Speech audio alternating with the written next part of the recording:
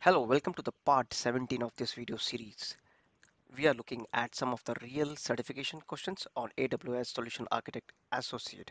Today we are going to cover these topics. So the questions will be linked to these topics. Please hit the subscribe button, and if you like the video, hit the like button as well.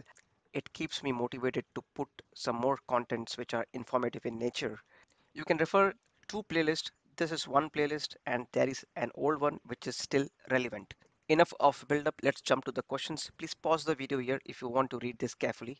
It's simple. You have a database which is RDS for Postgres. Usually you see that whenever people try to log in, they put in their username and password. Here, what the organization wants is you have to put a password rotation policy. Now, and they want to do it with least amount of operational overhead. We have these four options. If you see these options, KMS is used for encryption. It is not used for password rotation. Okay, this is wrong. You see this documentation, KMS is an encryption and key management service. Okay, what is a use case of this? For example, banks, you have Bank of America, Barclays, and so on. Their databases will be encrypted and the encryption key will be stored in AWS KMS. Now let's look at option B and C. Both are using Systems Manager Parameter Store. See, this systems manager, primarily it is a collection of capabilities. Why it is used? It is used to manage your applications and infrastructure running on AWS cloud. It will, system manager simplifies application and resource management. It is not for password rotation. So that means C is wrong and D is wrong as well. We are left with only one option, that is secrets manager. It is so cool because we are not confused now. What this documentation says is if you want to access a database, okay, usually what you do is you are storing the embedding the credentials, the secret, that is the password. And when you are doing it yourself, there is more to do when you are trying to rotate the credentials. Okay, hence you can use secrets manager. What it does is it will help you replace the hard-coded credential in your code, including passwords, and you can put API calls to secrets manager. Your secrets will be kept in secrets manager. Another important thing which our question is asking is you have to automatically rotate the secret. This is something which secrets manager does it itself. So we got our answer. Let's move to the next question. You may pause this video here to read this question carefully. Let me explain you the story. See, there is an application which the company wants to move to a virtual private cloud, and this application will be available to public over unsupported TCP ports. The public endpoints, see the requirement here is it should be able to handle 3 million requests per second. Now when this moves to AWS, the new endpoint should handle the same 3 million itself. Okay, this is the requirement. Now what should we recommend? There are four options. What should we recommend? See, whenever you see TCP or UDP, think about network load balancer. That is point one.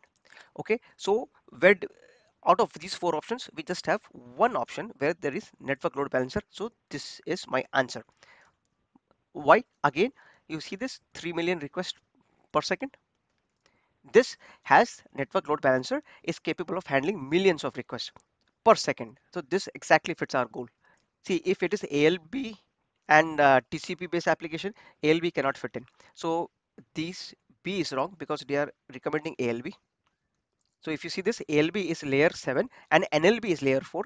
ALB will support HTTP and HTTPS traffic, but NLB will support TCP and UDP traffic. That's the difference. So uh, B is wrong for sure because it uses ALB. That is wrong. And where do we see ALB anywhere else? Yeah, we see ALB here as well. So C is wrong as well. Okay. See, the fault with D is one fault that I am seeing is it is telling you to configure Lambda functions to provision concurrency to process the request. Now Lambda, it it times out in 15 minutes. That is something which you should remember. And hence, when it is trying to process 3 million requests per second, it will time out. First thing is it will not have the capability as well because it will have to scale to enormous heights. Second is we want a load balancing solution. We do not need a Lambda function here. NLB is a load balancing solution. So this is my answer. We will lock this answer and move forward. This question, please pause the video here. Read it carefully, please. See, there is one account and there are two VPCs situated in US2 region. That is in one region, both the VPCs. So this is your account, this box. And these two green boxes are your VPCs. Okay, and both are situated in US West 2. It's a single region, and the business must permit network communication between these VPCs. So this VPC to VPC communication should happen. Each month, about 500 GB of data will be transferred from year to year or year to year. 500 GBs will be transferred between the VPCs. What is the most cost-effective solution? Cost-effective solution. Now there are four options. Let's scan through the options one by one. See, in this question, it is time to apply our thumb rule. If you go to the playlist where I have displayed the thumb rules for each and every service, you will see that between VPC to VPC, VPC peering connection is best cost effective. So let me give you a brief walkthrough of what is VPC pairing. You see this diagram, these will be connected through, and VPC pairing is a networking connection between two VPCs that enables to route the traffic between them using private IPv4 addresses or IPv6 addresses. So these are, you can connect these two using private addresses. Mind you, you will not be accessing it through the internet using private IP addresses. Mind you, we have both the VPCs in the same region, but if it was in another region, in different regions, it can still support, and that is called inter-region VPC peering. So this is my answer for sure. But let's look at the other options. A says to use AWS Transit Gateway. See, the primary purpose of Transit Gateway is to connect on premises with your cloud VPCs. We don't use it for a VPC to VPC pairing or connection. Our question is straightforward. There are two VPCs. We have to connect between them. There is no on premises in question here. Since there is no on premises in question, A is wrong. Let's look at option B. It tells you to use site to site VPN tunnel. See, you use this to connect your remote network to a VPC, not to a VPC to a VPC. That's why B is wrong. Let's look at D. See, D in terms of solution will work, but it is just like Mercedes Benz. It is not most cost effective. If somebody tells you, I want to buy a cost effective car, you most likely would go with a Hyundai or a Kia. You would not go with a Mercedes Benz or a Jaguar or a BMW. Similarly, in this connection, direct connect, it's very costly. Okay, and it is not the most cost effective solution. That is what the question asks. And hence, this is the final answer. Let's move forward to this question. This is the last question of this video. Please pause this video here and read the question carefully, please.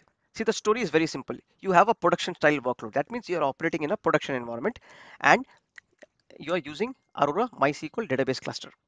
And then there are 6 replicas as well. Now, what the organization wants is that there is a need for near real-time reporting, and those requests, those reports will hit 3 Aurora replicas.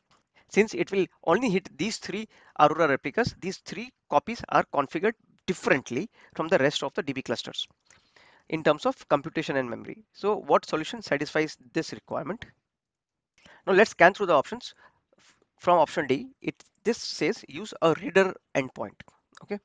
See, if you have to connect to read clusters in a single go, then you can do this. You can connect all the read replicas using a reader endpoint. But this reader endpoint will only answer half of the problem. What about the other half? Like the reporting request will only go to 3 Aurora replicas. What about other replicas and other operations? It will not address it. So D is wrong. Option C suggests use any instance endpoints for the selected 3 nodes. See, again, I would not go into depth of instance endpoints. My point here is they are still addressing selected 3 nodes. That is these 3. What about other nodes, man? Other clusters. C is just half a solution and hence wrong. B says create a 3 node cluster clone and use the reader endpoint. No, no, boss, that is wrong. That is wrong. You let what we suggest here is create a custom endpoint for the, and what happens in custom endpoints is you're trying to address both the parts. First is the read replicas where reports will hit, and the other part where other operations can happen. Let the custom endpoints decide that. So this is my final answer. Please hit the subscribe button and hit the like button. This helps keep myself motivated to put some more information regarding certifications. Do not forget to visit this playlist as well as the previous playlist, which still has relevant questions. Always remember, practice makes a man perfect.